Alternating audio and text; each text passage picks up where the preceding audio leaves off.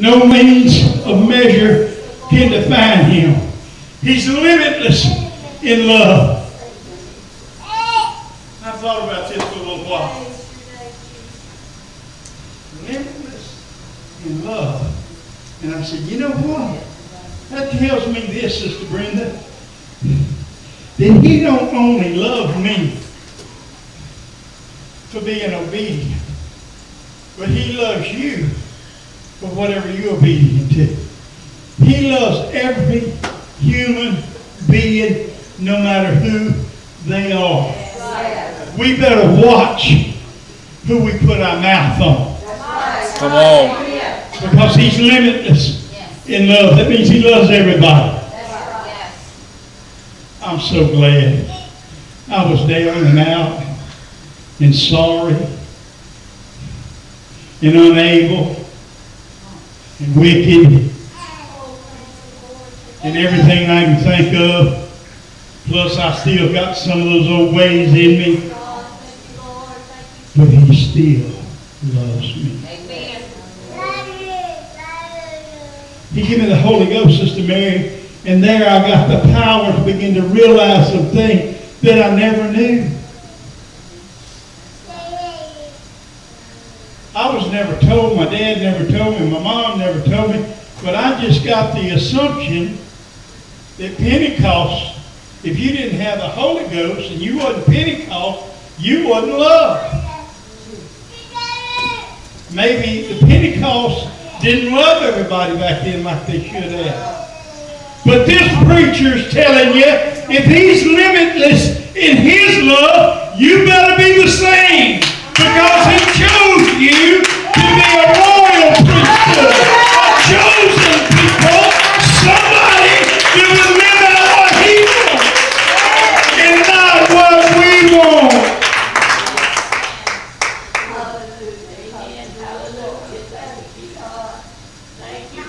Praise the Lord. Hallelujah.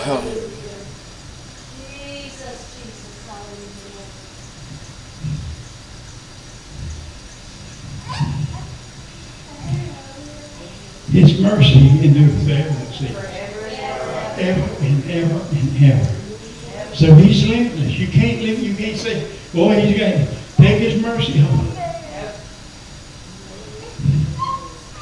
He's powerful. The Bible says, "With God, all things are possible." We sit up and we think, "That can't happen. It ain't going to happen. We don't have the money to build a new church. It ain't never going to happen." I tell you it is. I tell you that's his word. That's not mine. I believe with all my heart we're going to build a brand new church. And I believe, Sister Neva, I might have to live till I'm 85 to see it, but I believe these eyes is going to look at it, these feet is going to walk through it, and praise God. You talk about praise God. I'm going to praise him like I never did before. I'm going to raise my hand, and I'm going to holler with a loud voice, and I'm going to say, "God, you are triumphant. God, you can do anything. God, you are my Savior. You are my resurrection. You are my life. You are my truth."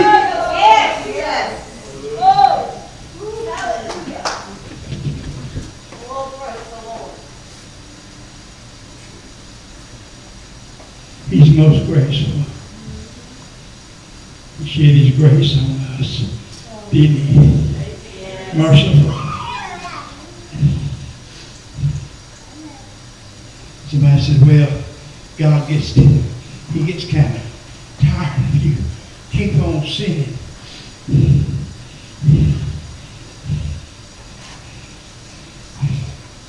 But this is what I thought of. Peter said, "Lord,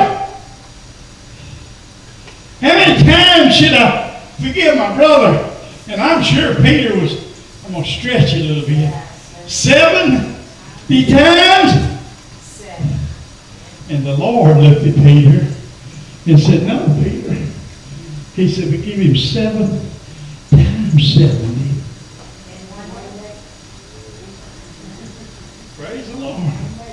And one day, it didn't matter if it took a week, but he said, you forgive him 7 times 70. That's how much my mercy is. Yes. That's how much my love is. Yes. Praise God. He said, I want you to learn to have the mercy that I have. He probably could have said this. He didn't. But it's a wonder. He could have said, Peter, when you laid up asleep when I asked you to pray 1 hour with me, and I come back and find y'all all asleep, he said, if I wasn't going to have mercy and I wasn't going to forgive y'all, I'll just whack your head off and got me 3 or 4 more. But he's trying to teach us something. He's saying, I want you to have mercy.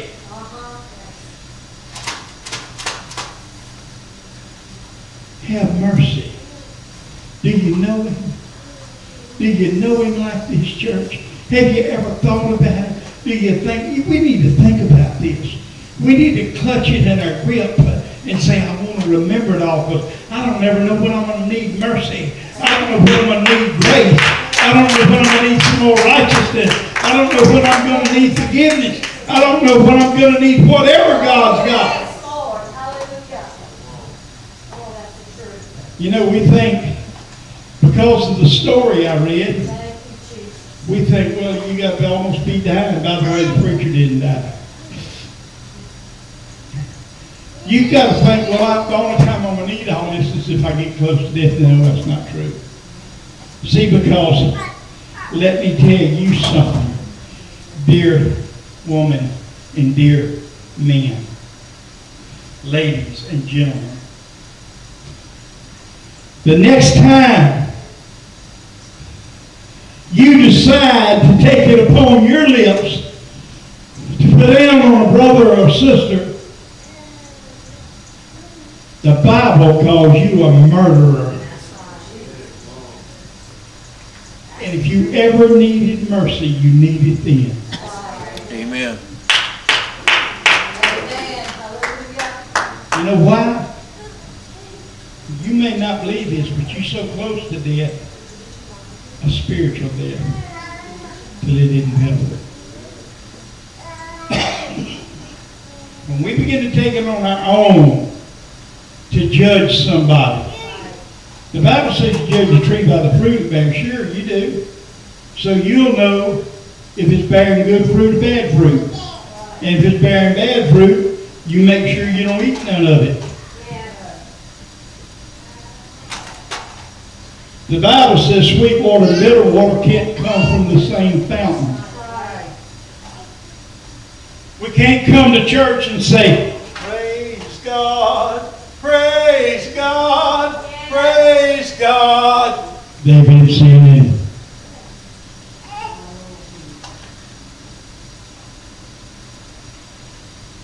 Praise the Lord. You know what the Bible tells us to do? You know your brother or your sister slips and falls. Get on your knees and begin to pray, God. Oh, pray God. You know why we don't do that? Because we don't love them. You got no love for them. You don't have any love for them at all. But let it be one of your children, or let it be your husband, or let it be your wife, or let it be your mother or your daddy or somebody else that's about to fall, and you fall on your face and say, God, please forgive them. Yes. Because you love them. But yet, Jesus commanded us to love your neighbor and yourself. I've thought about that so many times in my life. And I said, Lord, I'm supposed to love them like I love my own self. I mean, come on, God. I mean, shoot. I wouldn't want to give up my pickup truck. Or I wouldn't want to give my steak up right after Sister Netterville got it cooked. And I'm sitting there and the aroma's swelling up in my nose and baked potatoes all good and hot. And I'm hungry. and somebody walks in and says, I'm hungry too. I'm sorry, Jack, I ain't got but one steak, and I ain't giving it to you. No, that ain't the way we're supposed to act. We're supposed to love them as ourselves. And believe you me, I've been tried at times. I have been tried. And thank God, I think I passed the test. One of these days we will know. God will tell me whether I made it or I didn't. I want to tell you something, church. He's the greatest phenomenon that has ever crossed the horizon of this world. There has never been no greater than Jesus Christ. There has never been a man that was ever talked about as much as Jesus Christ. Even denominations that don't believe all the truth constantly talk about Jesus Christ.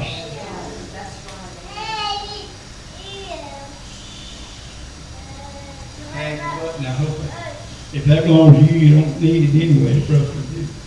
Praise the Lord. He's the Son of God. Don't you remember when the dove said, this is my Son, in whom I am well pleased? Oh my God, I want the Spirit of God to look down and say, this is my Son, in whom I am well pleased.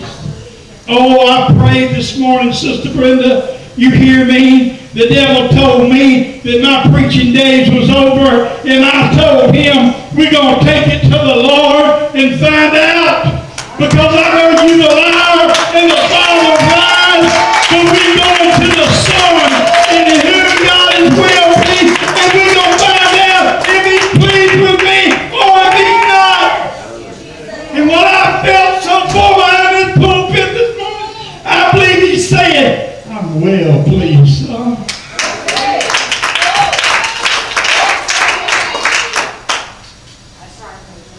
He's a sinner Savior.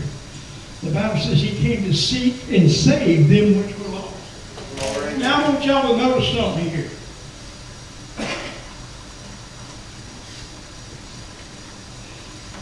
To seek and to save them which was lost.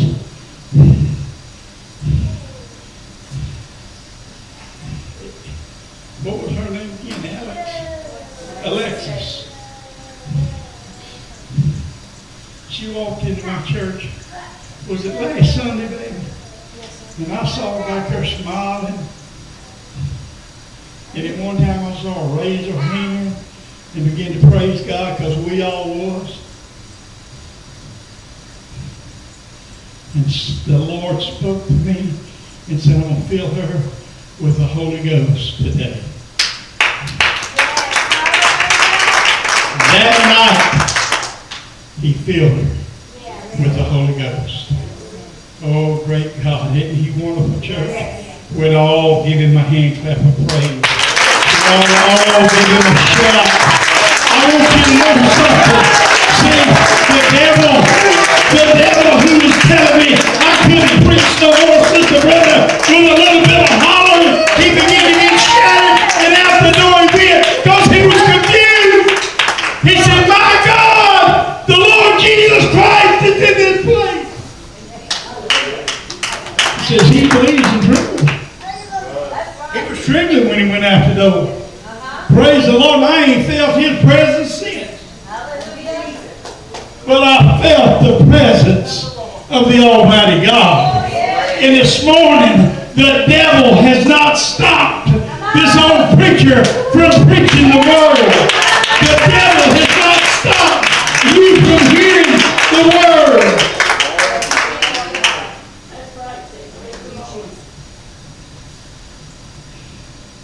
If you was fixing to preach, do you know him enough that you would call on him like that? You need to know him that much just to come to church. Praise the Lord. He is the centerpiece of civilization.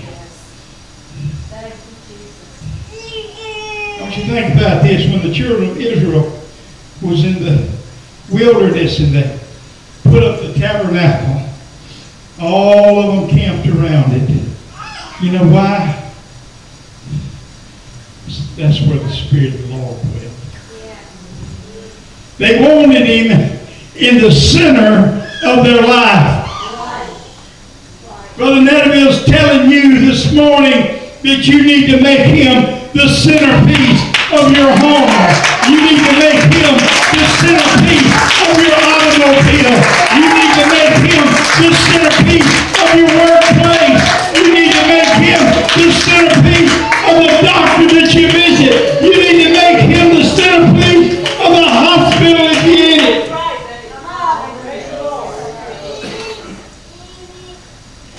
Is a fundamental doctrine of truth. After all, He said, I am the way, the truth, and the life.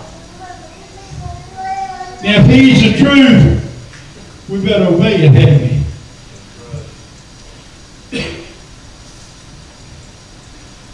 Try to hurry. He's the only one qualified to be called Savior. He said He would save His people from their sins. Do you know Him? Did He save you from your sin? You know what? I don't know about you, but I want to holler out, oh yes, I know Him. He filled me with the Holy Ghost and fire. He saved my soul. Thank you, Jesus. He supplies strength to those that are weak. Praise the Lord. We can do all things through Christ who strengthens us. Praise God. He heals the sick.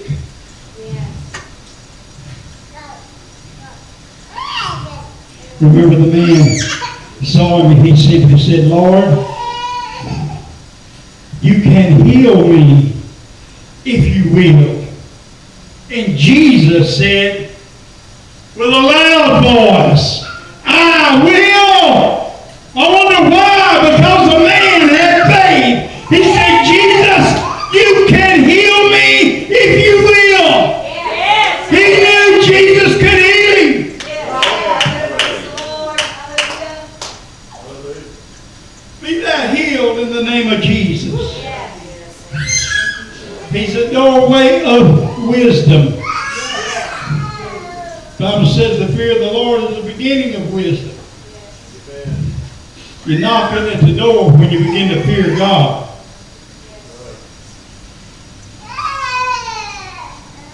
He's a highway of righteousness. Those who hunger and thirst after righteousness shall be filled. Praise the Lord. That's all you got to do is begin to tell the Lord, God, I want to be righteous. Lord, I don't want to walk more in the old ways no more. I want to get in the new paths. I want to be what you want me to be.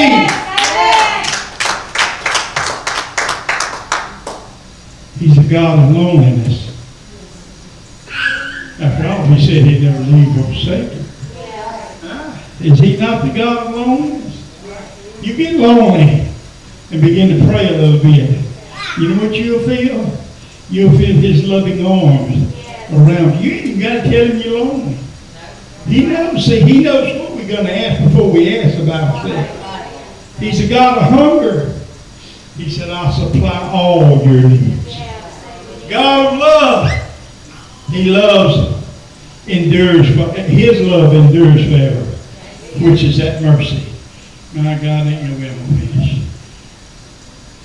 You're going to know Him by your name. Philippians 2, 9 through 11 says, wherefore God also highly exalted Him and give Him a name which is above every name, that at the name of Jesus every knee should bow, of things in heaven and things in earth and things under the earth, and that every tongue should confess that Jesus Christ is Lord, to the glory of God the Father.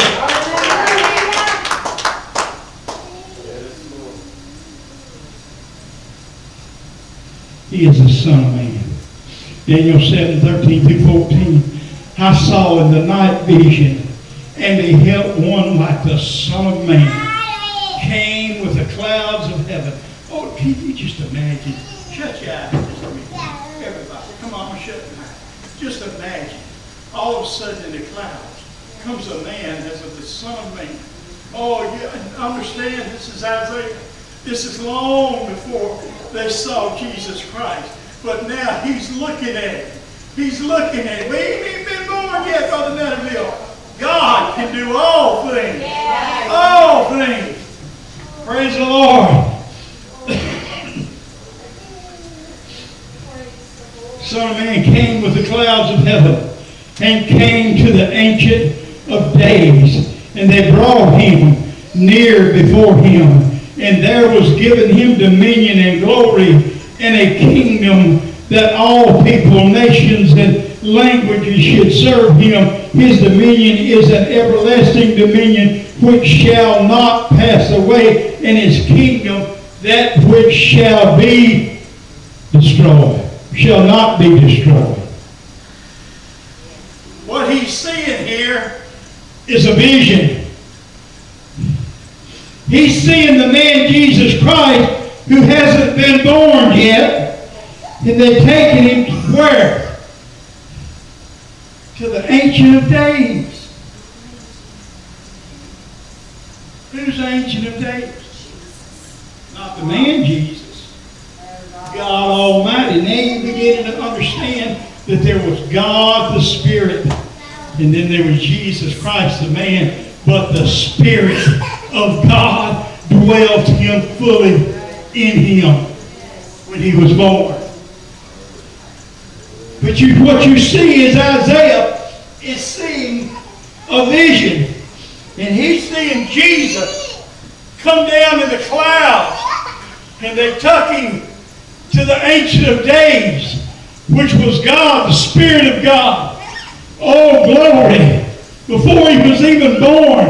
And the Bible says he gave him dominion over all of heaven and all of earth. Power to save us and whatever. What God's saying is, I'm going to give him dominion over the earth and all the people. Because, see, I'm going to go in him. And when I get in him, I got all dominion. Y'all understand that? Yes. God is saying, I'm going to get in Jesus Christ the man. In there, he's going to have dominion over all the earth. What about the Bible this evening? One God, Holy Ghost. Thank you. You name it. Crying in a loud voice. Don't never be afraid to speak out ever again.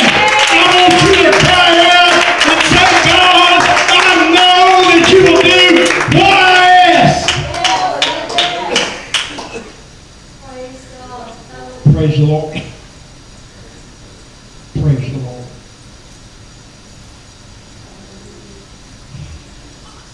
The devil's been trying to tell me that my physical ability is so that I can't cry out no more.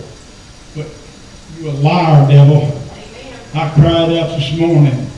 Praise God, and I'm going to continue to cry out because my God is worth everybody that can hear me cry. Lord. Just as loud as I can. You know why? You know what happened this morning? See, I just kind of marched around Jericho, the walls of Jericho for a while, and when I took the pulpit, I began to shout. And the walls began to come down, and I took my enemy. Praise God, he had to surrender, Sister Lou. Yes, amen. He said, I thought I had the old boy fooled. He said, I thought I had the old boy about stamped out. But he went to cry out to God, and God raised him up again. Hallelujah, hallelujah. I ain't felt this good in a while. Matthew 9, 6 through 7, I'm trying to hurry. But that ye may know that the Son of Man has power on earth to forgive sins. Then said he to the sick of the palsy, Arise, take up thy bed, and go into thine house. And he arose and departed to his house. Oh, glory! I want you to know this morning that he is able to say, Arise and be healed in my name.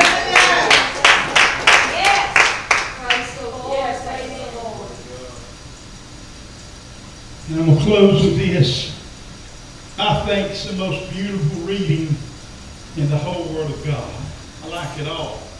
But if I was going to choose one, it would be the most beautiful. It would be this one. Revelations chapter 1, 8 through verse 18. And I'm going to just read it all.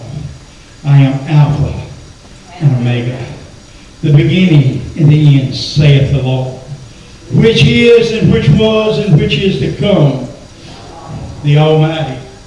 I, John, who also am your brother and companion in tribulations and in the kingdom and patience of Jesus Christ, was in the isle that is called Patmos, for the word of God and for the testimony of Jesus Christ.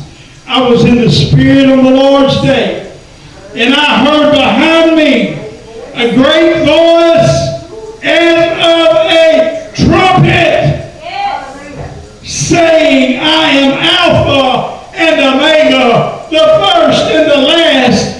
And what thou seest, write in a book, and send it unto the 7 churches which are in Asia, unto Ephesus, and Samaria, and to Pergamos, and to Tyre, and to Sardis, and to Philadelphia, and to Laodicea. And I turned to see the voice that spoke with me. And being turned, I saw, and listened to this, 7 golden candlesticks.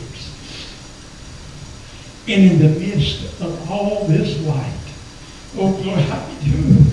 And in the midst of the 7 candlesticks, one like as unto the Son of Man, clothed with a garment down to the feet, and the girt about the paps with a golden girdle. His head and his hair were white like wool, as white as snow. And his eyes were as a flame of fire, and his feet like unto fine brass, as if they burned in a furnace, and his voice as the sound of many waters. And he had in his right hand 7 stars, and out of the mouth went a sharp 2-edged sword, and his countenance was as the sun shineth in his strength. And when I saw him, I fell at his feet as dead. And he laid his right hand upon me, saying unto me, Fear